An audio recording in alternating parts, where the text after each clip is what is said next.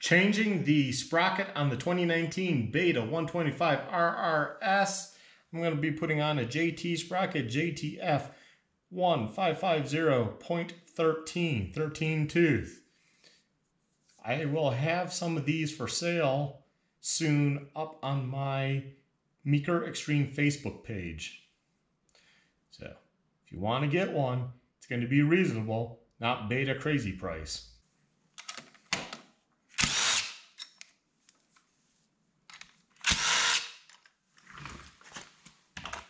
So it looks 2 8mm right there. I like this setup. This is better than their big bike. Has the one solid one. I couldn't undo it for my test. Oh yeah, that's a lot better. This is kind of like the Honda XR650R. You got this and then you just rotate it.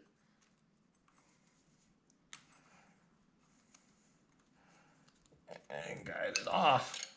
That's all you do.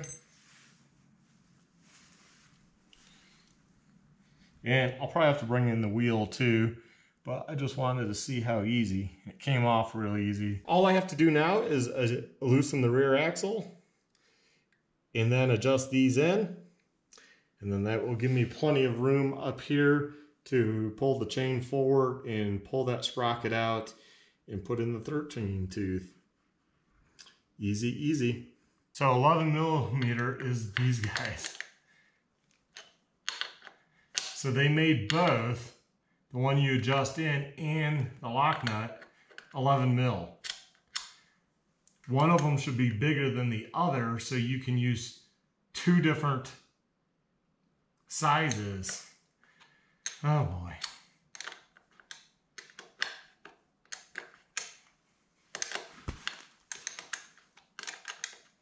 So, got that task done. 11mm. Who carries around two 11mm? It's more common to have a 12 and a 13. Go figure. Okay, as you can see, chain is very slack. I hope I have enough room. If not, I'll keep going at that more. There we go. Oh, had enough room. Yep, that's a 14 tooth. See if this has a part number.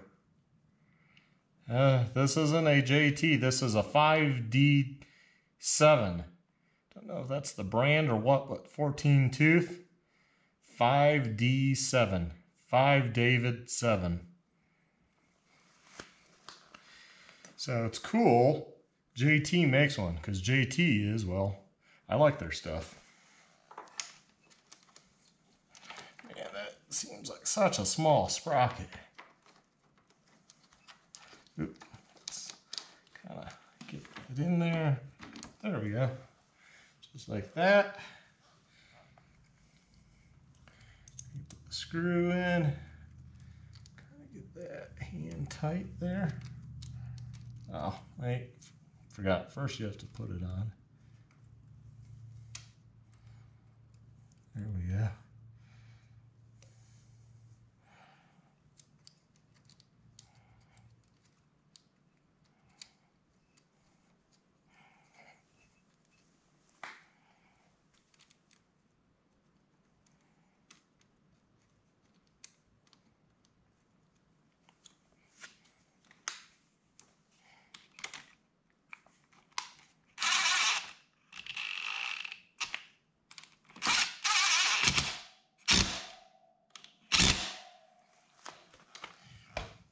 Then I'll check by hand, make sure.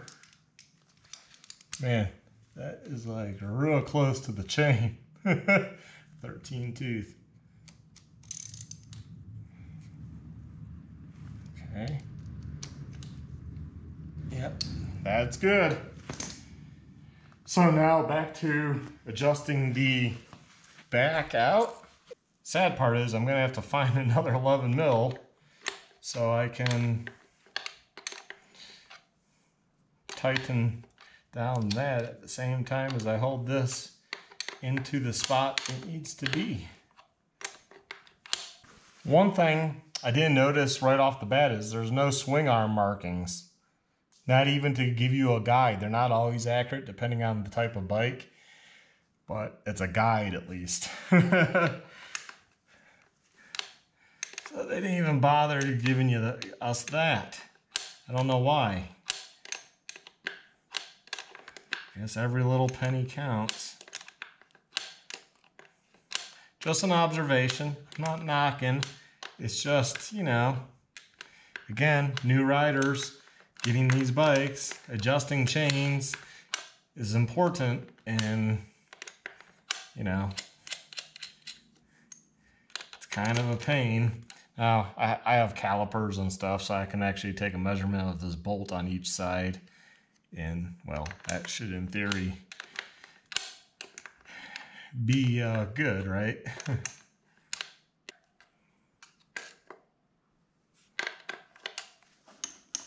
Yeah, it's still too tight.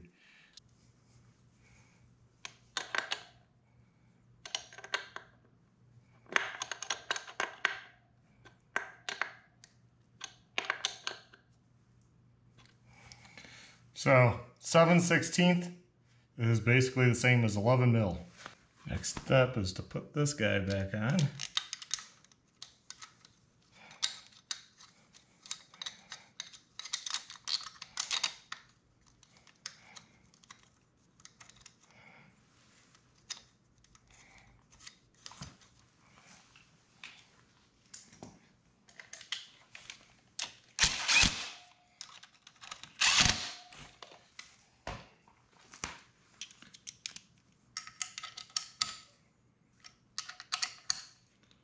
A little snug, and there we go.